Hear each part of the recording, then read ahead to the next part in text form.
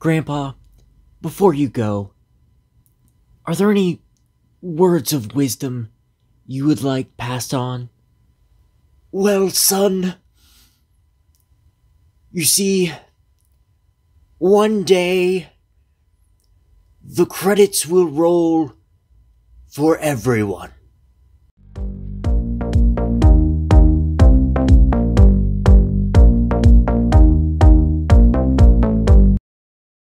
Titus and I have been friends for a pretty long time, and one of the things that brought us, really close together was our love for movies. Back in 2015, we were going through the schoolhouse in North Carolina, and pretty much every single weekend we would go and see a movie.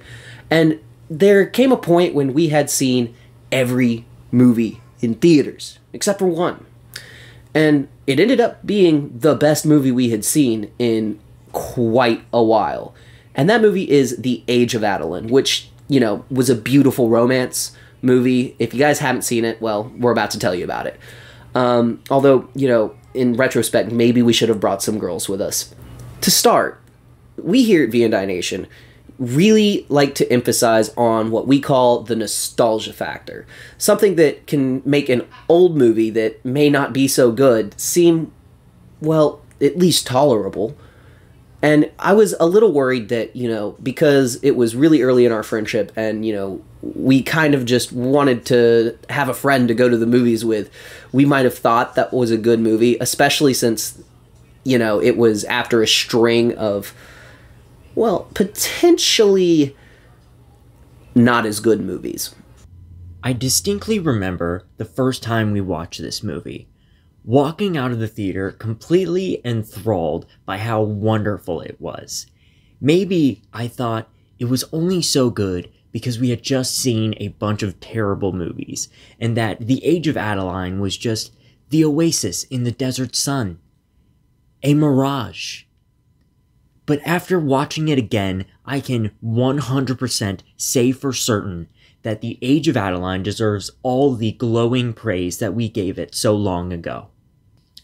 Adaline was just your average girl. She lived, she loved, and she had a child. Her husband suffered an unfortunate fate, leaving Adaline to care for the child all alone. On one quite unusual day, an accident happened. Adaline, having experienced what modern medicine would define as a miracle, now no longer ages. As you can expect, she goes on with her life quite unaware of her newfound ability, until she could deny it no longer.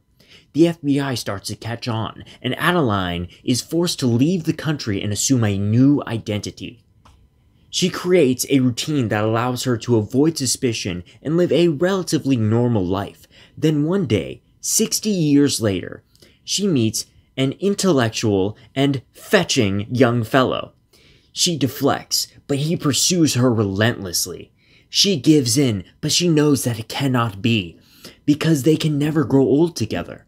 Her daughter, now quite old herself, insists that Adaline stop surviving and start living. Adaline is tired of running, so she allows herself to fall in love once more. Surprise! She runs into an ex-lover that she abandoned long ago. It's his father. He remembers her. She messed up. She can't maintain the false identity any longer. She tries to run away, and then BAM! Another accident. Right after deciding to stop running. Is this the end? No! It's another of what modern medicine would define as a miracle. She lives yet again.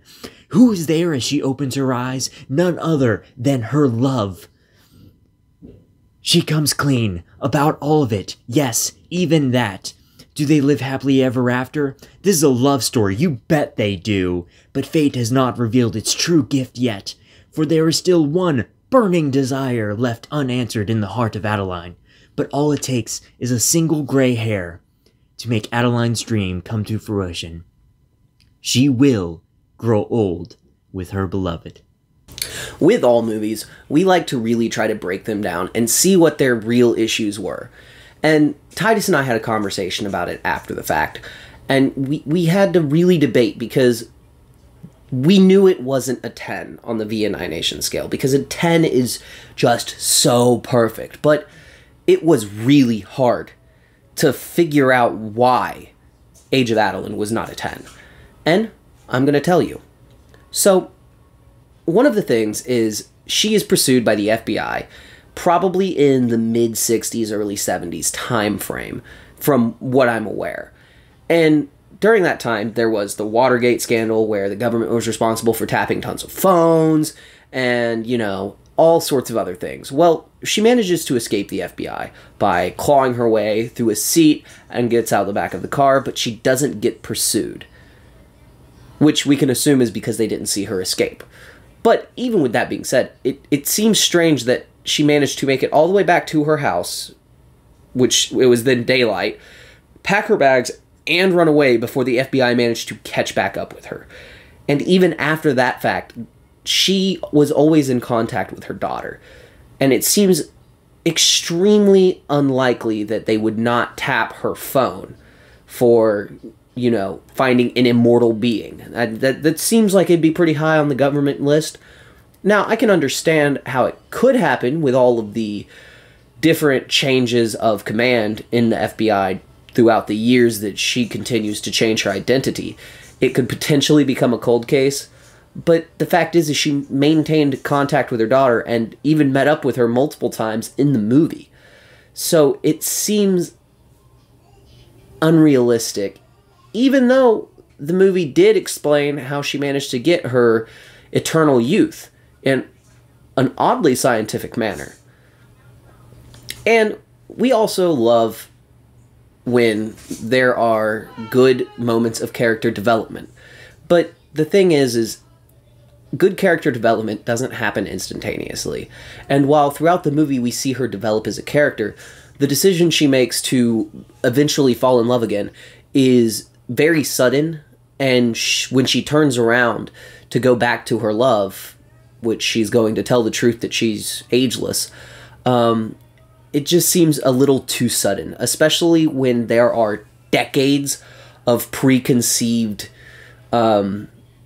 mannerisms of running away. So that was also a little on the far reach.